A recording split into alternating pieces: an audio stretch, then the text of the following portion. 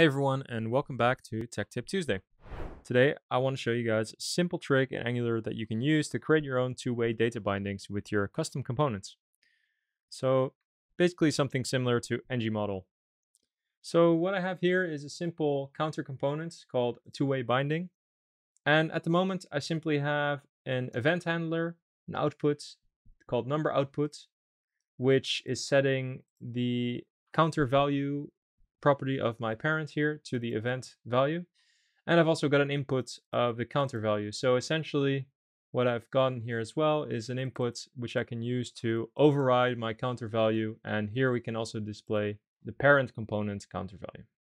So when I run the app, it looks something like this. So this is my initial value, 1337, and I've got a counter, and I can click the buttons in my counter component here, plus or minus to increase, decrease. I can also override it using this input. So that's pretty cool. I mean, very basic, right? So what do I want to do here?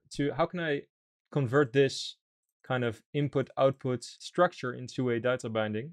Well, it's very simple. All I have to do is change the name of this number output to number change. And with this syntax, I have my number input and my number change output. The only thing that I need to do now is change the HTML in my parent component to this banana syntax. I can remove my event handler, and there you go, Bob's your uncle. My app should work the same exact way. That's pretty much it there. I mean, it's a very simple thing to do to make your code a bit more lean, you could say. And it works with any type of structure. So I can actually rename my variable here to something like my counter value, counter number, let's call it. And then I have to rename my output as well to counter number change.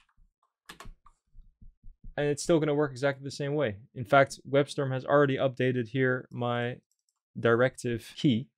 So that's pretty cool. You can just change the name. Yeah, and you can construct your own custom two-way bindings with that syntax, simply adding a change to the end of your input variable and creating an event emitter from that. So I hope that was useful for you guys, and see you in the next tech tip.